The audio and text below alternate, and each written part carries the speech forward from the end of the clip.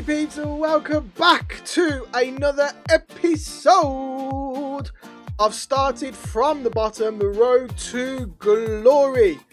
Right, today we'll be looking at doing the marquee matchups, and then we will be looking at the brand new content that they dropped on Friday. Not bad at all. Right, so how we work it with marquee matchups is, if we have a quick look straight away to see what players are required in marquee matchups. If we have the players in our club, we end up doing them.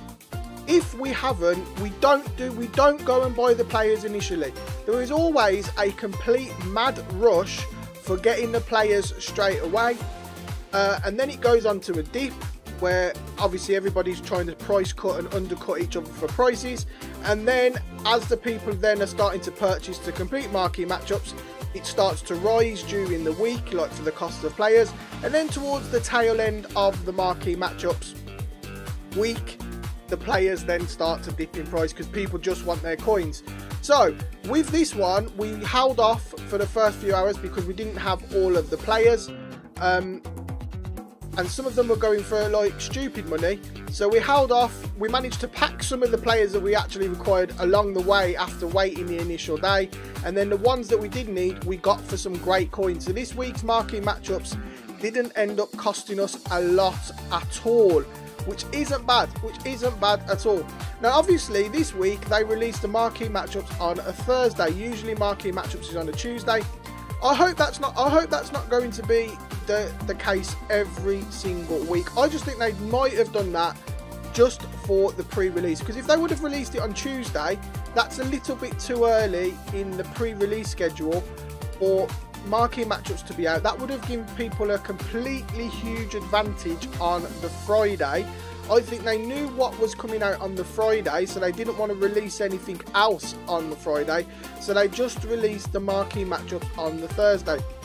Now, unless they're thinking of changing when weekend league rewards are dished out, because if that's going to be on a Thursday, and then technically depending on where you are in the world, the division rivals rewards are technically on a Thursday for some countries. And then if they put marquee matchups on a Thursday, that's a hell of a lot of content on the Thursday with not necessarily nothing Monday, Tuesday. Wednesday you've got team of the week, which you can argue is content, and then Friday they'll do promos and stuff, which obviously is content.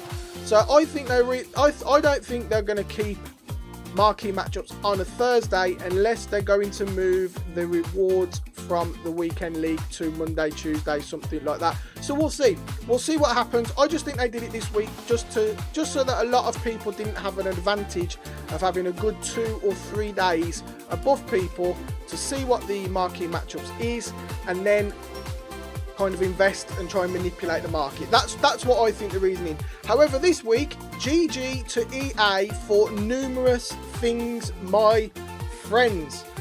Marquee matchups predictions for the first week. Everybody who does these marquee matchup predictions weren't really right. They wasn't right again. So everybody, if you do watch people that do these marquee matchup predictions, just be careful. If you notice their videos and their trading methods and their guides, they give you like 15 games. There's only 4 games on marquee matchups. They give you 15 games to cover, and then, you know, then they come out with, oh, we won 2 out of the 4. We got 2 out of the 4, guys.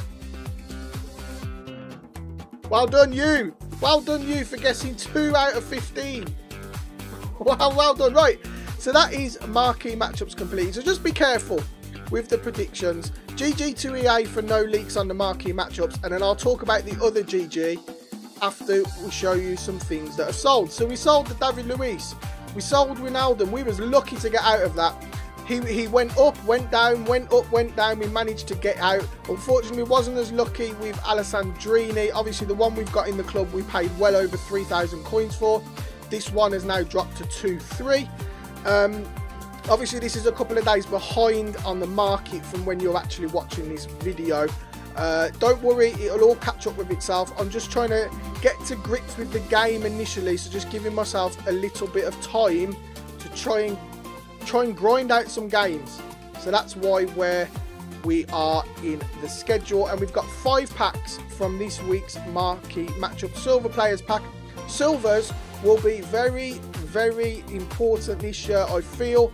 Some gold packs that used to have silvers in now don't contain silver cards, so we'll just check to see what a few are going for and stuff like that. Obviously there is an SBC for silvers currently out if you haven't done it, but I think there's going to be more like that where silvers will be required. So if you're not going to get a hell of a lot of money for the silvers that you've got, don't bother trying to sell something like that for like 550, 600 coins. You might as well just try and keep on to it. Yes, it's a road to glory. Yes, we do need coins. However, there's so many more opportunities to get coins from other areas. Don't sell yourself short on a few silvers for 500, 600 coins when you never know, they might be worth 2, 3, 4, 5 because less silvers are going to be packed this year. I'm telling you that hopefully will be some SBCs that require silvers, and then we will be in the money. It's not a silver pack method because we're not going to be opening packs that do give silvers. We're just going to try and keep packs that have silvers, yeah? So we're not going to do like the bronze pack method and purposely go out and trying to force purchasing of silvers. However, if we do see a good silver, give or take for like 200-300 coins, we might just pick them up here and there randomly, like the odd random player or something like that. Right then, so we've got a mixed players pack, another one with silvers in, so you know that this is either going to be worth a lot of money for the silvers or we're going to end up keeping them, which is pretty good. We do get another Fellaini, so he's a duplicate. We're going to try and just keep hold of things like this because obviously we need to make sure we know the schedule first. We don't know the schedule.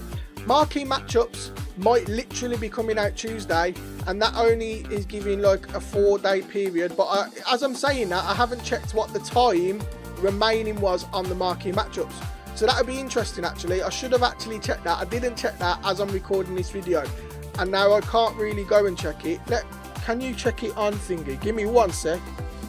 Do Footbin have when it expires? Let's have a look. Market, yeah, okay, so it is actually a week, right? So it has actually got 5 days remaining, so that's interesting. So that means that next week's marquee matchups, judging by that, will be on the Thursday, unless they do a double bubble for 1 week and release the next one on the Tuesday while that one is still running. That'll be interesting. So we don't know that yet. We will find out next week, so you never know, you might need more cards on the Tuesday if you want to do the marquee matchups. So we're going to be very mindful of that. So we're still learning the schedule. We are still learning what to do. We're still learning whether A comes out on Monday, B comes out on Tuesday, C comes out on Wednesday. We're still trying to get to grips with that. So we'll just see what it is next week, and then we can get into the fold and try and guess when things are coming and stuff like that. It'd be interesting to see what they do in marquee matchups. Right, another pack then from this week's marquee matchups. Overall, not bad. We get a board. Goalkeeper, Everton. It's going to be Pickford, 83 rated. That's not bad at all. That basically means that this marquee matchups with the other few bits here and there is profit. Profit all day long, my friends. We haven't packed a big one, but that's not too bad. Now we're going to keep on to all of these cards for a few reasons. A, SBCs. We don't know what's going to be happening, and luckily we did this before the Friday and they dropped all of those Friday SBCs, so that was a clever move. What do we get in this one? Premium goal. We get another board. French, CM, PSG, Rabiot. Now Rabiot does go for a fair bit. We will check his price, so we will end up selling him. But anything that's only going for like 2,000 coins, 1,500 coins here and there, we're going to end up keeping because we didn't know how many SBCs are going to drop. And then, like I said, luckily this was done before the Friday, and then Friday they released all of those SBCs. So that was pretty clever. GG me. And these are the SBCs that they released. Lucas Moura, Player of the Month card. Now, we are not going to do this Moura card for a few reasons. One, we're not rocking a Premier League team at the moment. That's the main reason. Two, It's an untradeable card at this stage. I don't want to pump any excess cards or excess coins while my team isn't set. So that would mean if I did spend, what, 40k, 45k or whatever it was at the time on the Mora, we'd then have to try and sell all my Serie A. And I've bought some good players. I will show you in the next one. I've bought some good players, so we'd have to sell those. The market dipped on them slightly when this come out, so that means I would have lost coins on those, but those players since have recovered. Also, it's worth it if you're rocking a Premier League team, but then see if that costs you 45,000 coins, right? See what you can buy for 45,000 coins.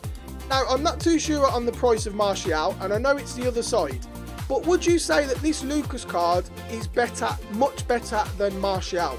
Would you say that this Lucas card is much better than Rashford? Let's just check on the price for, I know they're different sides. I know they are different sides, but let's just check on the price for, where are we?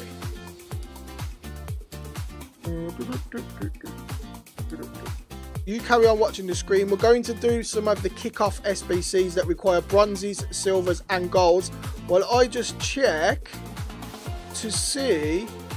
Yeah, so Lucas at the time of me recording this is coming in at 54 give or take, and Martial and Willian, same side, is 29,000 coins. 29,000 coins give or take for Willian for a tradable card, 45 to 50k for Mora, untradeable. Son, 66k, so that's within the same kind of, you know, price bracket range. Martial 43, obviously the other side. But actually, do you know what? Forget Martial, forget Lingard. They're both cheaper. Let's compare directly to Willian. Is Willian a better card in game, not necessarily face stats, in game than what Mora is? Willian's card have always seemed to be a bit more overpowered than what the actual card suggests. I haven't played with the Mora. I'm just saying, I'm just being a devil's advocate. I'm throwing it out there. But for us anyway, because we're not rocking a Premier League team, that's the reason we didn't do it. We'd rather keep the players to be able to do other SBCs. We'd rather keep the players we've got in our club rather than either lose coins or not make any off them. And I'm quite happy with the Serie A. The only way the Serie A is failing a little bit is there's no premium strikers. However, that may all change. We may start doing a hybrid. Who knows? We've now got that new kit and that pack as well from doing the kickoff SBC. Not bad. Extremely cheap for us. If you wanted to see how we did it, hit the pause button. The Xbox kick's going to go straight in. We've also got the Uefa competition where you get a 5-game loan Aubameyang and a 2-player Champions League pack, and this is the team we've used for that. Obviously the 2-player packs are untradeable, but you can see we're using Premier League players because we haven't got that many players. And imagine if we would have used those in the Lucas Mora. Just remember that. 700 coins so far, 1,100 coins so far, give or take. 1,100, yeah, okay, so 1,100 coins this ended up costing us, right? Now imagine if we'd got rid of most of those players in the Lucas Mora SBC, we would have had to purchase those players to complete this. It would have ended up costing us a lot more than 1,000 coins. Yes, we know what we are getting guaranteed in the 5-game loan Aubameyang, but it's only a loan and it's only 5 games. What is unknown is the 2 players we're going to get in the pack. We could get the best players, then it's totally worth it, and then we could get completely trash players, and then it's not worth it, and they are untradeable. So we have to be careful. We are a road to glory. If you've got FIFA points to do the Mora, man, it's a great value for coins, relatively, but then it's all relative. It's all relative, man. You know, Willian, Martial, you know what I'm saying, right? More silvers, 1,200 coins. Let me know, actually, if he did do the Mora. Let me know if he is amazing. I'm sure he's a very good card. I'm sure he's fantastic. Will he be in your team in 4 weeks' time? That's the question you have to ask yourself. If he will be in your team in 4 weeks time, GGU, you've got a bargain. If he won't be in your team in 4 weeks time, that means all of a sudden he becomes a super sub because he's untradeable and you can't do anything with him. And then if he's going to become a super sub, would you spend 45k on a super sub right now? What I'm saying. Right then, that pack, do we get anything decent in that? We don't get anything major. We get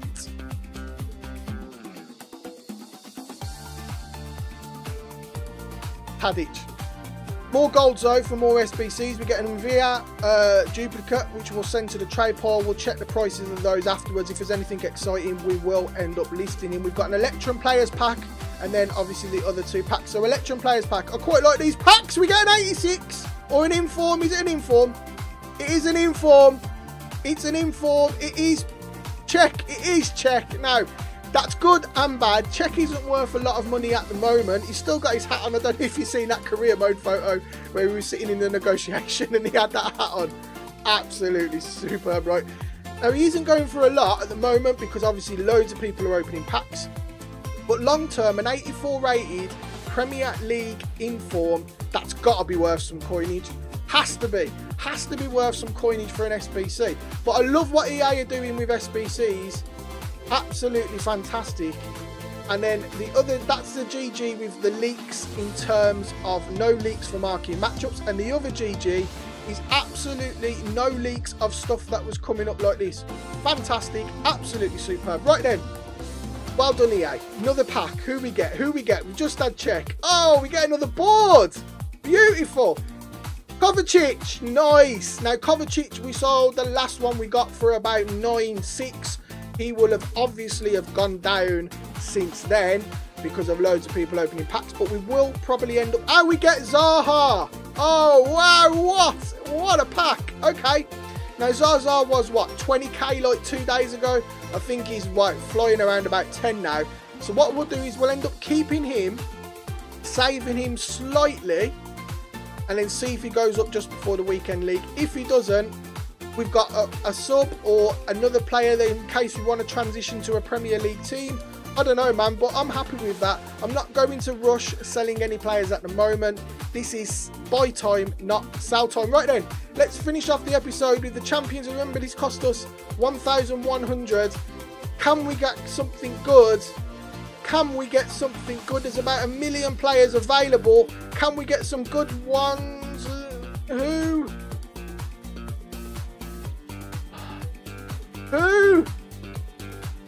Right then, imagine if we had done the Lucas Moura, which gives us an untradeable 50k card.